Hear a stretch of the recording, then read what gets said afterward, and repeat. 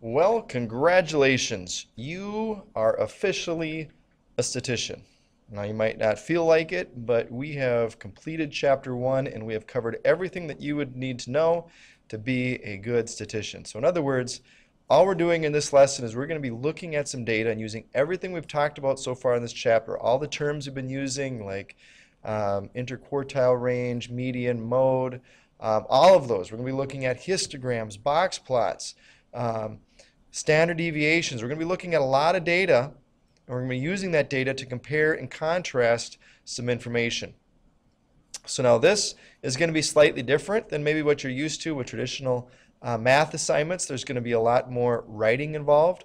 And the key here is you want to make sure, like it says here in this paragraph, you want to make sure that you write with clear and descriptive sentences to describe the data. So let's look at some other things that I'll be looking at to make sure that you know what you need to include with some of your descriptions. Now, one of the first things to recognize is what I have highlighted there in the next paragraph, is that anytime you write your written descriptions, you should compare three things. You should compare the shapes of the data, the centers, and the spread of the data. So the shapes, we would get that from the histograms. That's going to give us the best idea to be able to describe the distribution of the data dealing with their shape. Then we would look at the centers. We want to make sure we include that. That's the measure of centers, remember, would be looking at the median, the mean and the median. And the spread of data, there's a number of ways you could look at that by looking at the standard deviation. We've looked at the range. You could even look at the box plots and deal with the spread of data there. And the description should include vocabulary and any of the statistical measures that we've been talking so far in this chapter. And your description should also be clear enough so that if someone's reading your description, they should not have to see the graphs.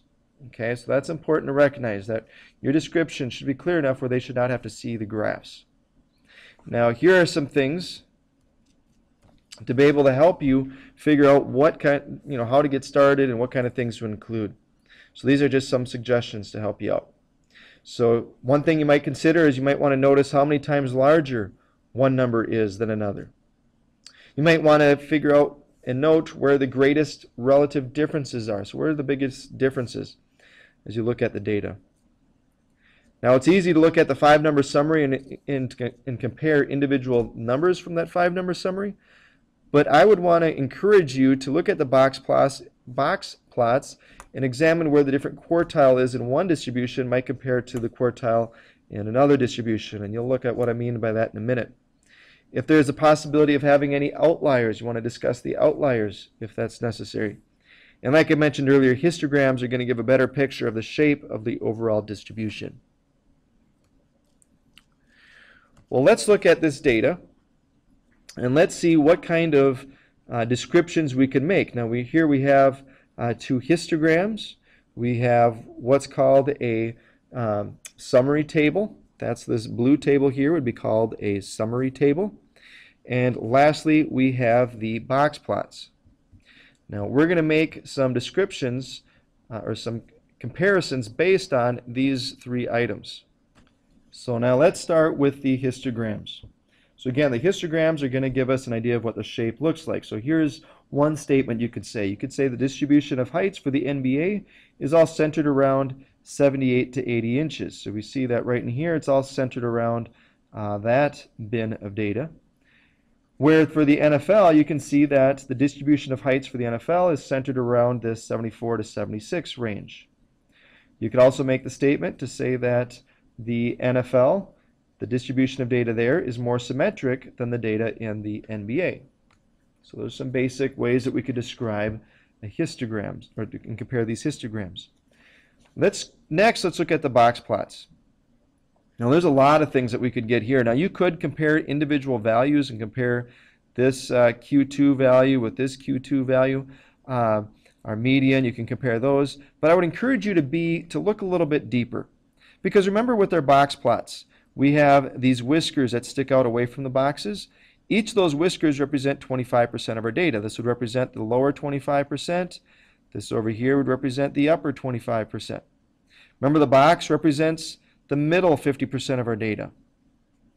And then inside that box, we have two smaller boxes. The first box represents the lower half of that 50%, and this would be the upper half of that 50% of that data. So what are some comparisons we could make with those two box plots? Well, one thing you could say is about 25% of NBA players, their heights are taller than any of the NFL players. So the upper 25% of the NBA player heights are taller than any of the NFL players. You could even say that the lower 25% of the NBA players' heights are the same as 75% of the NFL players' heights. The lower 75% of the NFL players' heights. You could say that the middle 50% of the NBA players is about the same as the upper 25% of the NFL players' heights. So you can see that there's a lot of ways we can compare percentages by looking at the box plots. Let's look at the summary table. Now here's something you might notice. You might notice that just looking at the NBA players, their mean and median are very close to each other. Same thing with the NFL. They're exactly the same between the mean and the median. Well, what does that tell you? That tells you that either the mean or the median would be a good measure of center for both the NBA and for the NFL. You could also notice that there's about a 1-inch difference for the NFL players versus the NBA players. The NBA, their standard deviation is about 1 inch more than the NFL players, meaning that their data is actually more spread out than the NFL players. You could look at the same thing with the interquartile range. What that means is that the middle 50% of their data is more spread out than the middle 50% of the data for the NFL players.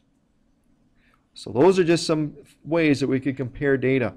And what I've done is, if you want to write that out or copy down what I just said, I have that summarized here. So in red, that's just some of the comparisons you could make by looking at the histograms. What's in purple is looking at the box plots, and what's in green here looks at the summary table. So if you want to pause the video so you can write some of that down, but notice how descriptive my comparisons are. That's what I'm looking for. So you want to make sure that when you're doing your assignment, because this pretty much ends the lesson here. We're not going to do that activity. The activity is something that we did in class, or that we will do in class. But when you're doing your assignment, I encourage you to make your own comparisons, write them down. When you're doing that, when you're asked to do so for some of those problems, but then make sure that you check your answers on Moodle, and don't be content with your original answers. See what you could do better to make a more descriptive and more clear descriptions, so you can perfect that, because it is a skill that you're not going to be good at the first time around. It's something that's a learned skill. You have to practice it. So make sure that you do try to make those better as you go through the assignment. So that is where we're going to conclude this video. So that concludes this first chapter. So congratulations. We have completed our first chapter in FST. Hopefully so far it's been a good experience, and hopefully you will do well on this first test. So with that, good luck.